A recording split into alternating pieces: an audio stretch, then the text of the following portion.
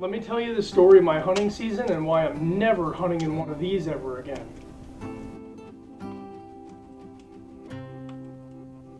It has really been a rough year for me hunting. On October 15th, I had the perfect opportunity to shoot my first ever deer. A nice little spike buck.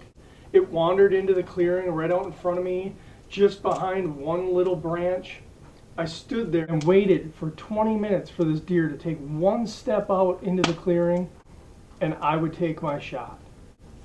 It finally took that one step forward. I drew back, took the shot. The deer jumped back about 10 yards and just stood there. I couldn't believe it. Could I have missed? How could I have missed? It was a 20-yard shot. As I'm thinking this, the deer's just standing there staring off in my general direction, but it didn't know exactly where I was. So I reached up into the quiver and I grabbed another arrow, put it in the bow, got ready to go, but it was still behind this one branch. So I waited a couple of minutes. It walked forward a couple of steps into the clearing. I drew back, and at 30 yards, I took a second shot.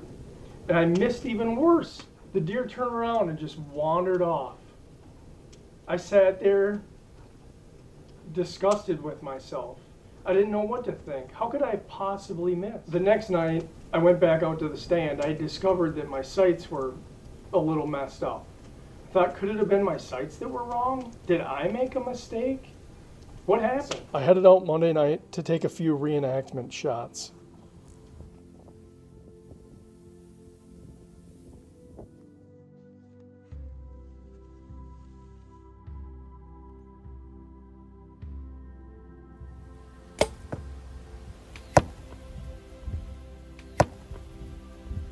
And hit nothing but bullseyes. I couldn't believe what I was seeing. What could I have done wrong? Over the next couple of weeks, I spent a lot of time in the stand. Nothing really ever came in close enough for me to have an opportunity, but I did see a few deer here and there. One night, I even took my good luck charm out with me in the stand. Well, I got a little hope tonight.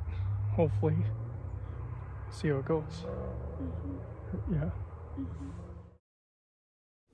A few days after Libby and I were in the stand, I was out one morning, and out in front of me, about 85 yards, I had a buck cut across this field in front of me. And that really got me thinking. So I came out later that night and sat in the stand, and I had two does come into the field out in front of me at about 120 yards, just grazing around and hanging out, but they never came in close. This went on until sundown. I ended up going into the house, pretty upset with the way that the day had gone. But I was still thinking about that buck from the morning. And I thought, what if I go down that field about halfway in the next morning, and I set up, and when that thing walks out back in front of me, I'll have a perfect opportunity at it at about 20 yards, and it'll never see me sitting there. That was exactly what my plan was going to be for the next morning. I got up, I started getting my gear on and getting ready to go, and it dawned on me, crap, my tripod for my camera is still mounted up in the stand from the night before. I really wanted to film the experience, so against my better judgment, I decided to just go sit in the stand again that morning. Sure enough, just like clockwork, that buck walked out into the field at the exact moment and the exact spot it had the morning before. I thought, what an idiot. I should have just abandoned the camera and gone down there and had the opportunity to shoot this buck. But just then, as I'm thinking that, the buck turns and starts walking directly at the stand, right towards me. I couldn't believe it. It's at 60 yards, and then it was at 50 yards, and I had a huge problem. I was still sitting in the stand. I was expecting it to cut across the field just like it had done the morning before, and I didn't get myself ready to do anything. When it got to 40 yards, it put its head down like it was going to start grazing in the field, and I thought, this is my opportunity to stand up. So I slowly stood up in the stand, got clipped into the bow, ready to go, and as I peeked over my shoulder to see where that buck was at, it was deadlocked on the stand, just staring directly at me. I was busted. I couldn't do anything about it. We looked at each other for a couple of seconds. It took one leap to the right, and it was running to the north and gone forever in a flash. Pretty disgusted with myself and everything that I had done. I didn't spend much more time in the stand that morning. About a week or so after that, my buddy Jamie came up to do a little hunting with me, and he brought along a ground blind that was given to him to give to me from one of our mutual friends, Ken. Pretty sweet ground blind. I actually am quite amazed at how cool they are.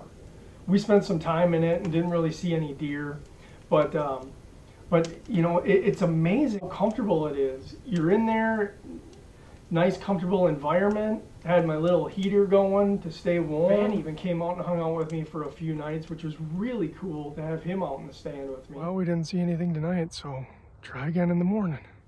But I really never saw anything sitting out there. If I had any gripe at all, I would say that the biggest problem with it is that I really can't stand up to take a shot because the windows are too short. So I kind of have to crouch down or shoot from a seated position. But that's not really the point. The point is that I shouldn't be sitting in this ground blind at all. I should have shot my deer on October 15th when I missed it twice.